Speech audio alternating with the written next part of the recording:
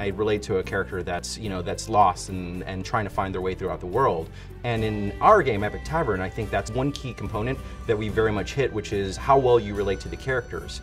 There are a lot of video games out there, certainly, that allow you the capabilities to affect the story and to change the direction that you're taking, but not a lot of it really touches the characters themselves. We aspire to create this unfolding friendship that occurs with respect to the characters, in much the same way we're trying to create like this storyline that unfolds as the player assigns adventures from quest to quest. What will make the game successful for me, and what I hope everybody experiences when they load it in and they've been playing it for a little while, is that they fall in love with the characters.